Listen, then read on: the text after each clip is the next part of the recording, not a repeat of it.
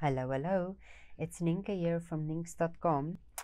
Today we're going to make a Father's Day card for all the fathers out there, and I'm going to use my whiskey business, a stamp set that's actually carrying over again to the new annual catalog, and then the new beautiful shape styles that was in the January to June, and I think it's also carrying over to the new annual catalog.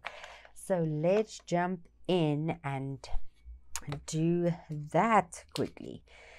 So sorry about my stuffy nose, seasonal allergies, or who knows what has got me all stuffy. Okay, I'm going to use a crumb cake piece of cardstock. It is 5 1/4 by 4, and I'm just going to do some background stamping using this little texture element. I think it's, let me just get a grit paper to put underneath, otherwise I'm going to have my silicone mat all inky.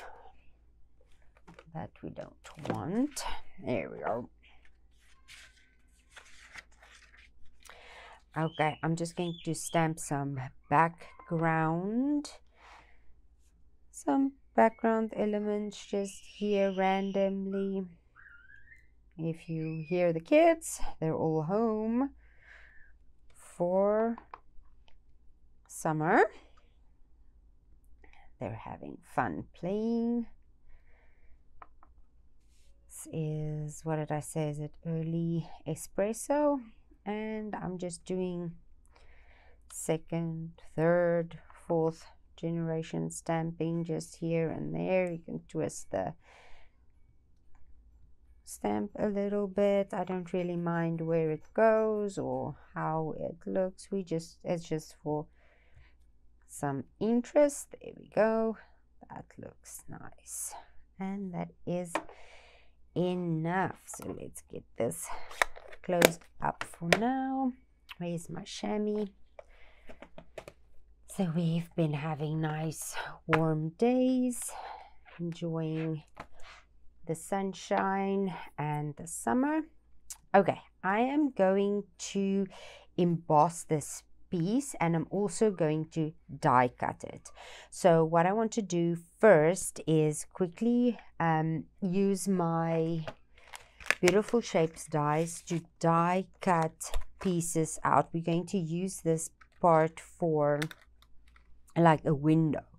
So my idea is to, doesn't really matter which side goes where, to die cut a piece out of there and then a smaller one, let's say out of here, something like that. So I'm going to do that and then I'll be right back. Okay, so I want to show you what I did. I just quickly die cut straight out of my stamp piece these two. Now it's the biggest one. Grab this. You have the biggest one, and then the second, it's not, don't use this one because I'm going to use this for a border, and then the third one. So one, two, three, and then there's a fourth one, 2, that we're going to use for a border. So use the biggest one, and then the third from biggest one to die cut this, and it doesn't really matter how they're laid out as long as you have them just on there. And now we're going to use a little bumblebee scrap. I have bumblebee. You can use crushed curry if you don't have bumblebee anymore, because that one is now retired. So what I'm going to do is now use the next inlaying one on there and then die cut that out of this piece as well. So as you can see, I'm using this for like my placement where I want to put it, and then I'm just using some washi tape to hold this one in place where I want it. Same with this little one. Put it, oops, don't move it. Grab a piece of washi and then just stick it on there. Now I'm going to take this one off, and now it will be exactly die cut exactly where I want that. So I'm going to run that through real quick too. Now I ran this piece through too, and now we want to use this negative space here. So take that off. Do not throw away these. We're going to use this little one for our stamping. Whoops, my washi is a bit sticky. Let me just get that off. Nice, there we go. Okay, this piece we're not going to use right now. So we have this, and you'll see that now that made a perfect border like that. Okay, another extra element I want to add is I want to emboss this piece. Now you don't have to do that, but I like the way it looks, and my favorite embossing folder is the Tasteful Textile embossing folder. So I'm going to run that through, and I'll show you when I'm done. Okay, so I used my Tasteful Textiles 3D embossing folder to give it some extra texture. I do love that. And now I'm just going to adhere this piece to here with my liquid glue. And now I don't want to put it all the way to the edge because that part is going to show. Just add some little bit here and just a little bit here.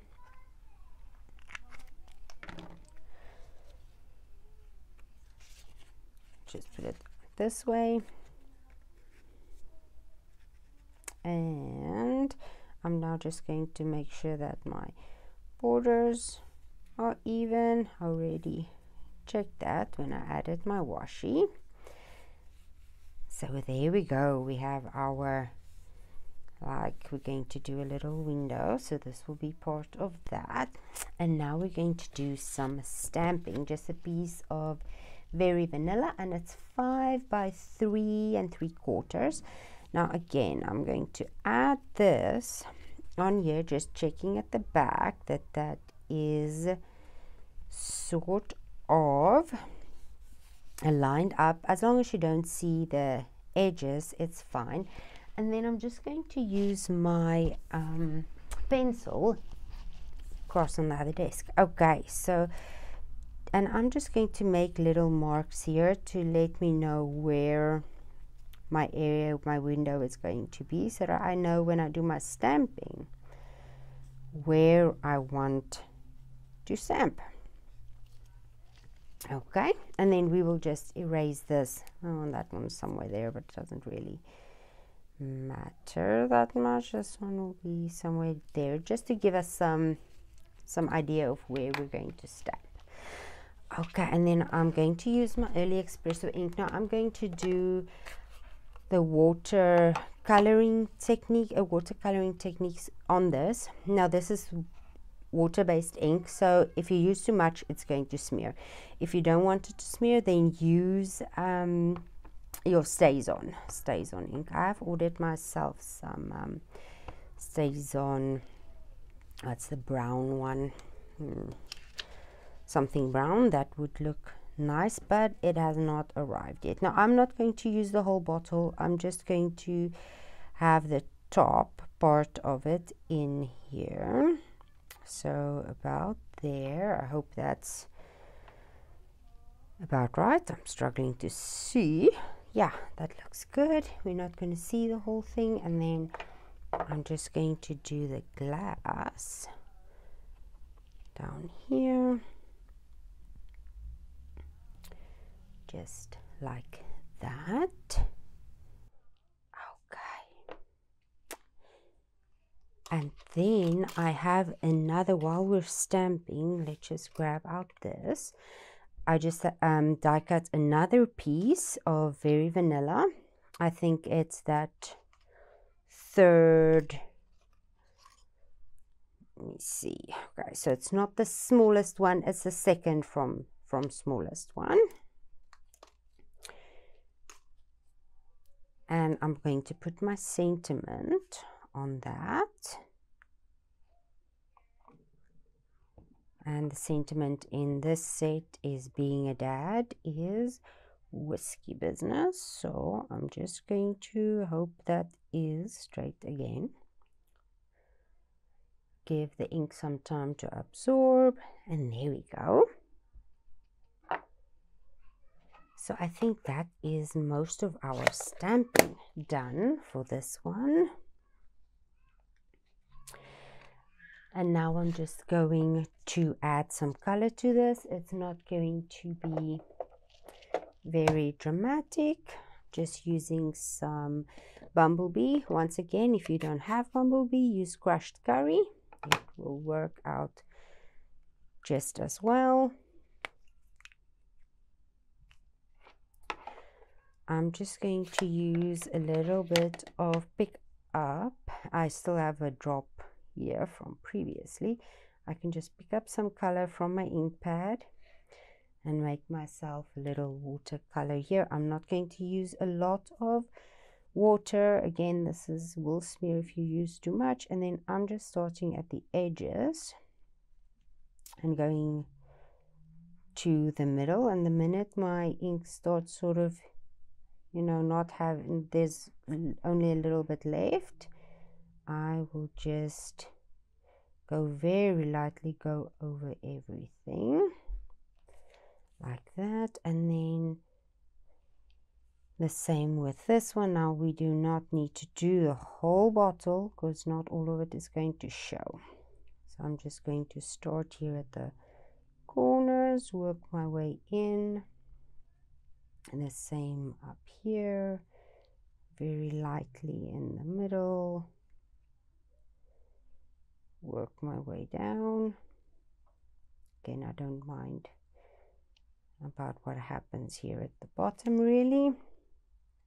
And then if you want a darker ink, you can pick it up straight from your ink pad. Do not use a lot of water, a lot of ink, because I'm not using watercolor paper, but you can use the watercolor paper. Okay, I'm done with that. And then I'm just going to add a little bit of Cajun Craze just to the very, very edges. And I'm going to clean my water brush just on my chamois, put out a little bit of water there, and then I'm going to grab some ink. I still have some ink left here, only a little bit of water, and then just on the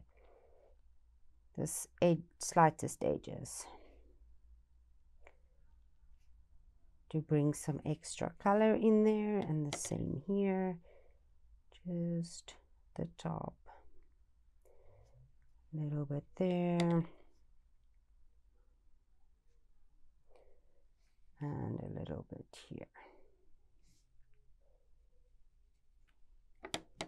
I just want that extra, that little bit of a darker reddish, more brownish color here and there. And I will not go over the eyes with this one, just down here. A little bit more here in the middle, going off to the edge. There we go. I think that's fine. I can stop fiddling with it. There we go. We just need some extra color on there. Okay, and that's all that I'm going to do. Clean this off. I may want to erase these little pencil marks. There we go. Very lightly. Oh, I'm probably bumping the camera now. So if you make your pencil marks very lightly, then they will just come off right away. And you don't need to spend a lot of time on that. There we go. Okay. Now I want to add a little bit of twine to this. And I'm just going to grab 3 lengths. about 1, 2, 3, something around there, just to give it some extra interest here. And oh, it would have been easier just to cut them, wouldn't it? Let's quickly see. Can't remember how I did last. I just had them this way. There we go. So I want them to be sort of equal. Just grabbing that part, cutting that off. You can also just like fold them around or run them around. I like to save some twine by just cutting them off there. Going to use this piece that we cut out of the bumblebee. It's the second largest one. Oh, I've got sticky. And just frame out my sentiment like that. Frame this. Add some liquid glue to the back. Frame out my sentiment using that off-cut piece. And I'm not going to pop up my sentiments because we're going to pop up this entire panel. So I'm just going to put this one on here like this. Oh, let's move it up a little bit. There we go. Does that look straight? Sort of.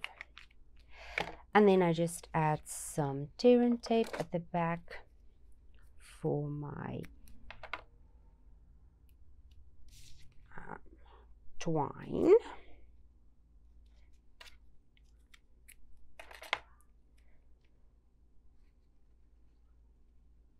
Take this off. So that's the what's it? The natural linen thread. There we go.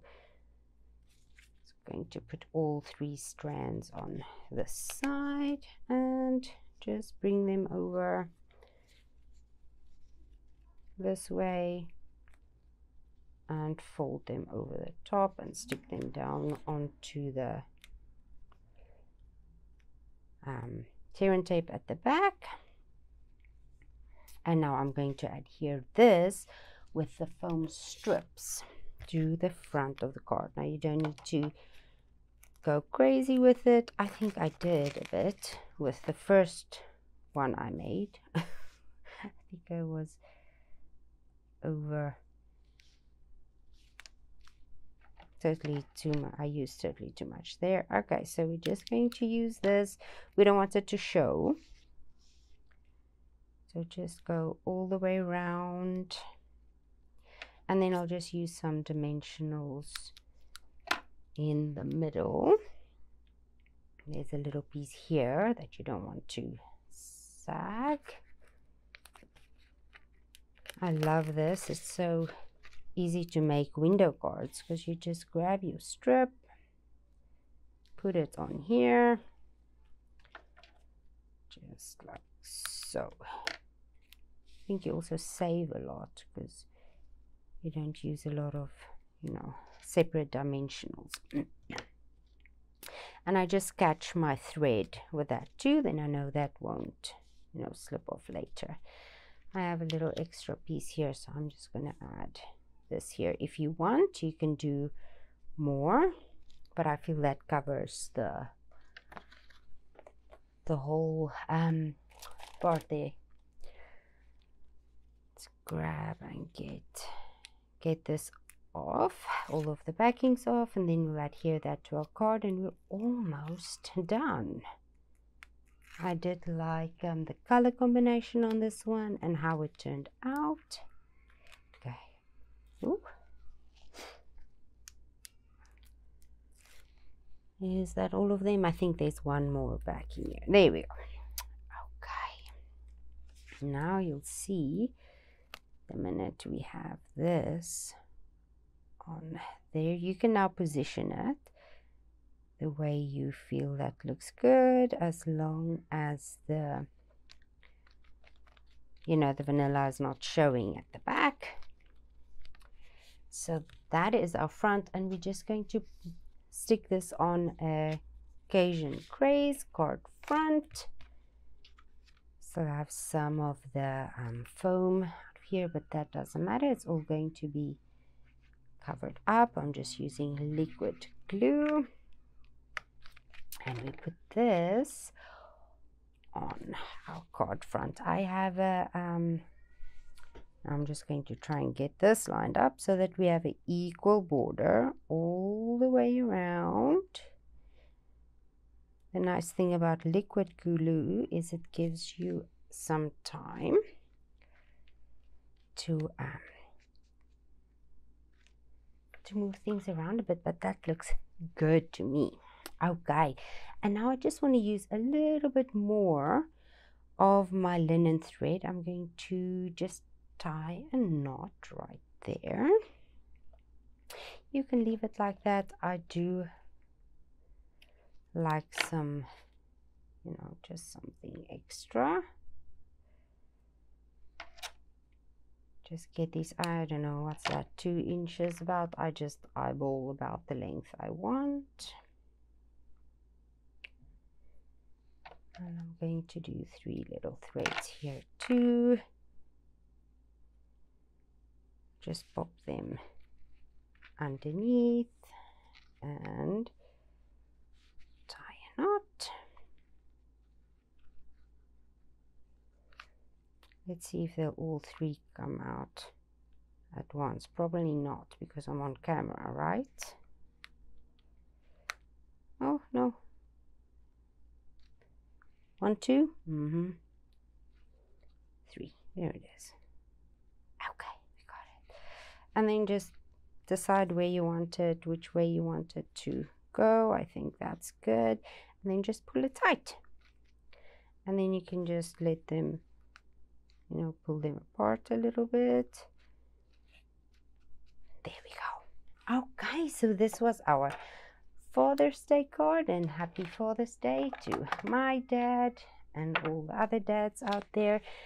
And I hope you all have a wonderful day and enjoy the good weather and the sunshine. See you again soon. Bye-bye.